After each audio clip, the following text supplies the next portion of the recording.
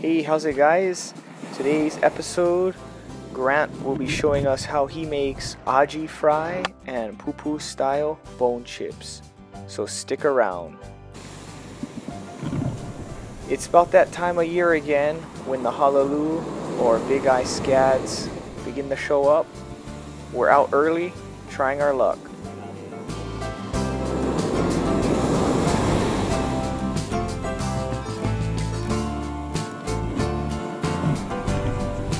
Oh, they stay out, Grant.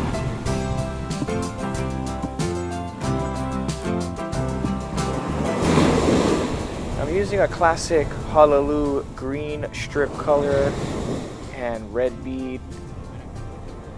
For real, yeah? But Grant, he's using a clear color strip with a small yellow bead.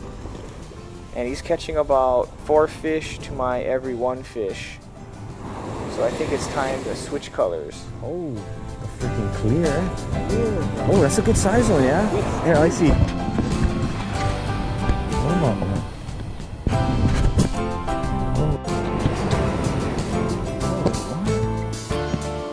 Oh, little yellow bead, yeah? Yup, the clear strips with the little yellow bead was really working that day. As soon as I switch colors, we're on. Grant, the yellow, you instant, yeah? Huh?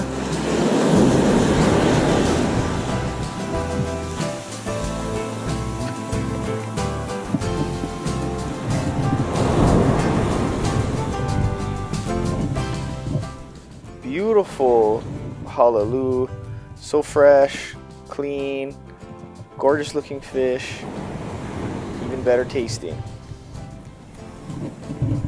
I'll just ice this down and go get some more. Oh, they him, Grant. They him right there, Grant. The Halalu school is constantly moving, so as we're catching them, we are assessing the current water depth and distance from shore. Deep. Grant, deep too, Grant, deep. Deeper.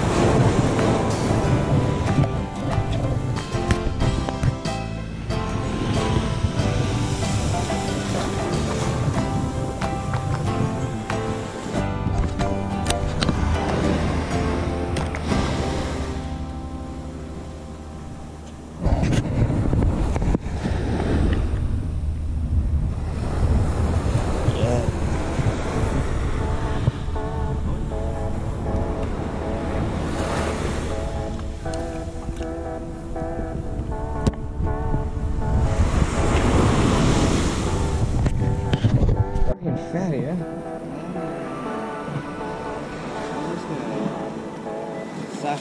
Grant just caught a nice size Halalu to make sashimi. We'll be enjoying it for a quick lunch pretty soon.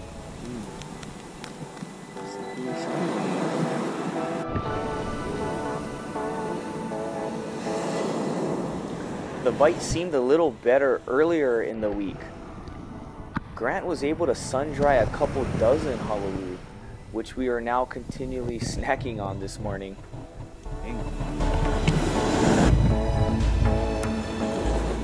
The coolers are slowly filling up. We just need a couple more fish to be able to share with some friends tonight. I think it's like a dozen right now.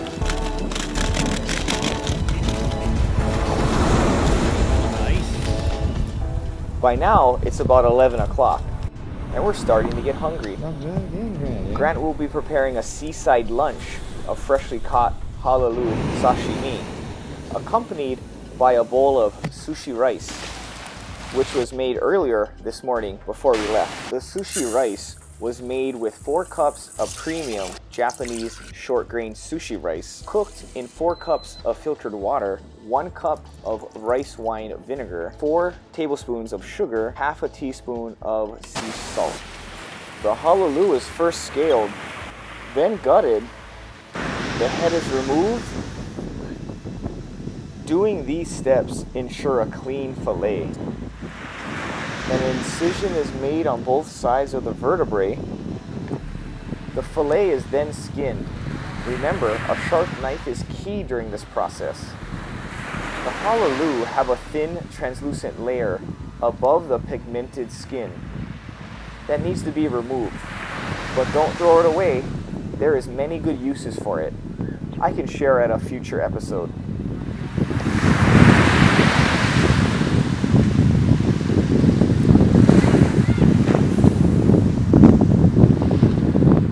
The center bloodline, which holds many pin bones, is removed, but not discarded. We will be taking it home to be eaten a separate way.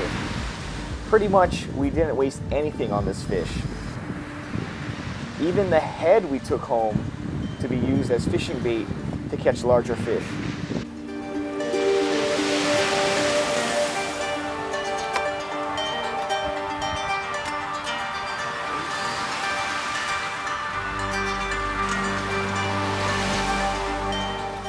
As we're taking a break, the Halalu school is still biting.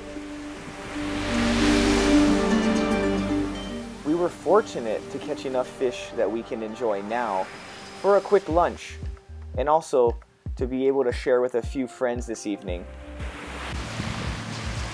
The fillets are sliced diagonally into pieces. Grant served them over a bed of slightly warm sushi rice. Unfortunately, my camera died and I wasn't able to film us eating this delicious lunch. But I assure you, it tasted so good. The fish couldn't have been any fresher. Please stick around for tonight's dinner special. And here we are later this evening. Grant went ahead and butterflied the Halalu. He cut the head off, removed the spine, being careful to leave the two fillets attached by the tail. He also used a needle nose plier to remove any pin bones. The butterflied fish is first lightly dredged in seasoned all-purpose flour, then dipped in an egg wash. Lastly, it's dipped in a furikake panko breadcrumb. Delicious. Super easy to make. Panko, or Japanese-style breadcrumbs, is combined with furikake powder, which is a type of rice seasoning. The fish dredging process continued until a mound of fish was formed. Wow.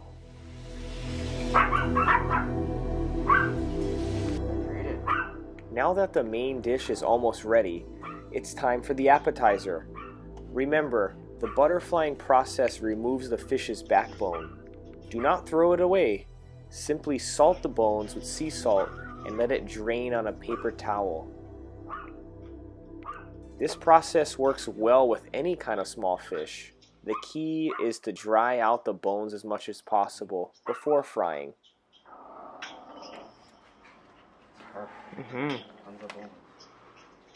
In a deep dish cast iron skillet, Grant added grapeseed oil. We were using grapeseed oil because it's all we had. It's considered one of the most neutral tasting oils, and it has a high smoking point. The downside, it's pricey. We would have preferred to use peanut oil, but the grapeseed oil actually did a great job. It produced a crispy and tasty fish. If you want to try it, we say go ahead. Once the oil reached 350, we added the bones. Be careful of the oil splatter. Turn the bones frequently. You're looking for a light golden brown color. You know, Pupu style. Yeah. And now for the taste test. These appetizers was so good. They tasted like a hot, fresh, crispy, fish-flavored chip. The entire thing was edible. Real nice. There was some weird.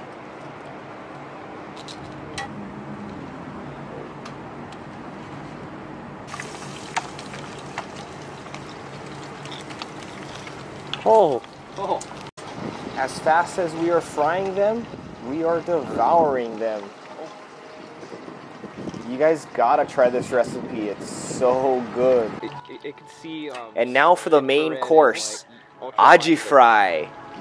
350 grapeseed oil, deep fry until golden brown.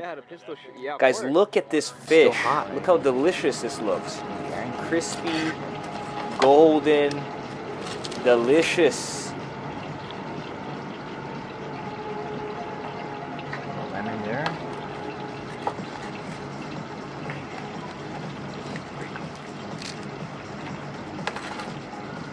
Take a bite of that. Oh, Nicholas gotta take one bite. Ooh. Take a bite out of that, boys. Nicholas?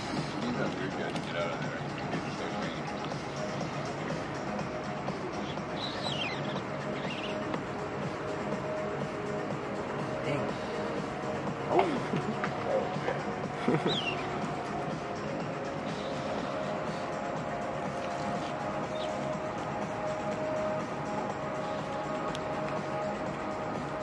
Nice, boys. Fish. That's like the best fish.